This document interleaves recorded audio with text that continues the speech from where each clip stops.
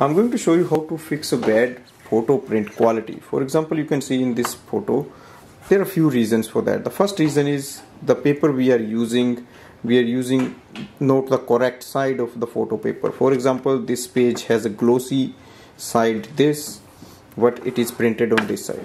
Now why it happened, like if you are using a printer which is having a cassette tray, so usually if we place a page there with the glossy side facing upward, it won't print on this side, it will take the back side of the printer.